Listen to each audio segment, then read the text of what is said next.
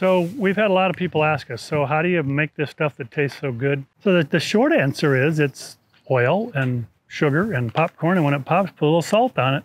That's the trick, that's the trick.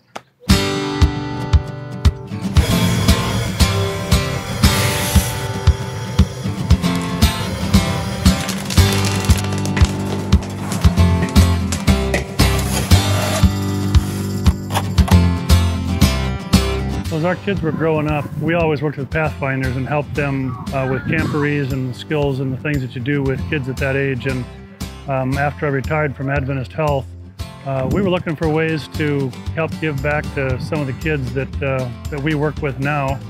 And my brother was cooking kettle corn in Florida to help kids raise money down there.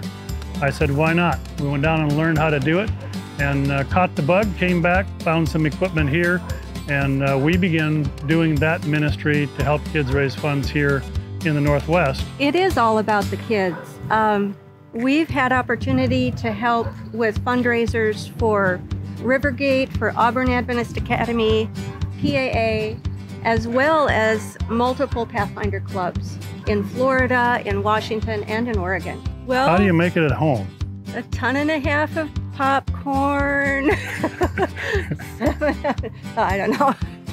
We just take oil, heat that up until it's ready to put the corn in. That's a trade secret that we use. And we add the corn. When the corn is just at the right temperature, we add sugar. And then the magic happens. We have a wooden paddle that we stir it with. And in that stir is what makes that corn cook the way it should. And then you have to make sure that at the time that it's ready, you get it out of the kettle very quickly so it doesn't burn.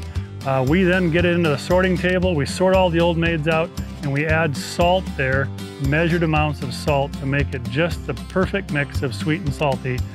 And then you'll have to try it.